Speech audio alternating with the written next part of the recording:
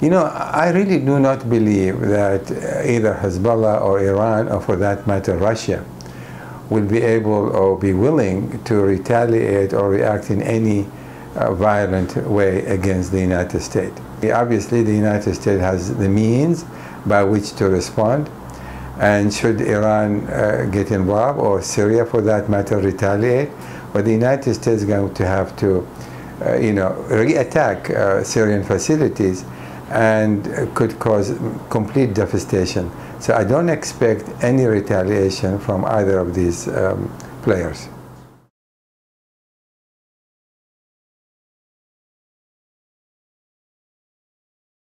I think Israel at this point may well welcome the opportunity to destroy or to weaken President Assad in a very serious way.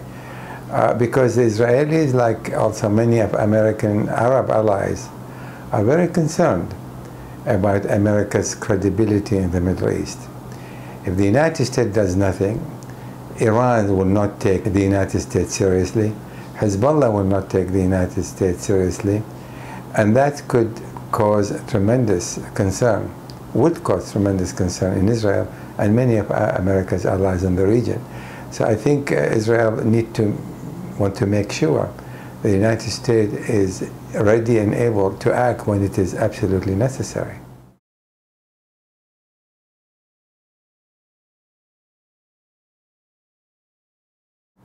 Look, whenever you use violence, there is the possibility, at least, that this would have regional repercussions.